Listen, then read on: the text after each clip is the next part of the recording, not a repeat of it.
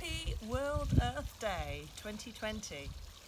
And I just want to say that World Earth Day started in 1970 in America by a US senator who didn't expect it to be as amazing as it was that day, but 1 in 10 Americans came out in the streets and celebrated in some way, celebrating their amazing Earth. And so I've got a little bit of that feeling in me today, grounding myself, breathing in the air, enjoying nature, listening to the birds, and trying to give back as much as I can, as I try to, from day to day, week to week.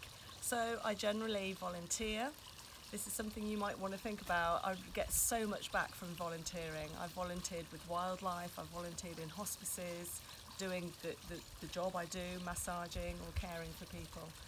I have worked with children, I try and help neighbours, and I educate my girls, my lovely girls, as to looking at the environment as something to cherish, something that shouldn't be wasted, and to hold on to it, and to put back as much as we can.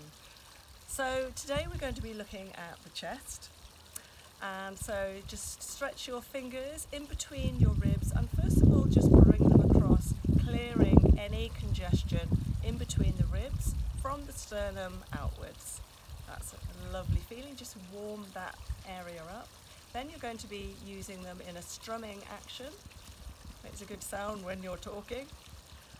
And then a little petrissage. So again, you're moving in between the ribs, the ends of your fingers working outwards like this, and then a light strumming with your fingers down the sternum, across the chest, and this actually has an amazing effect on your breathing, clearing any congestion, and helps you to breathe more deeply, right down into the abdomen and bypassing the chest, if you like.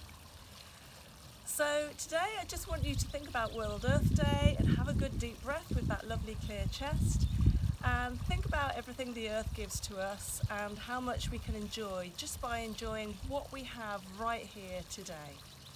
Thank you. Bye.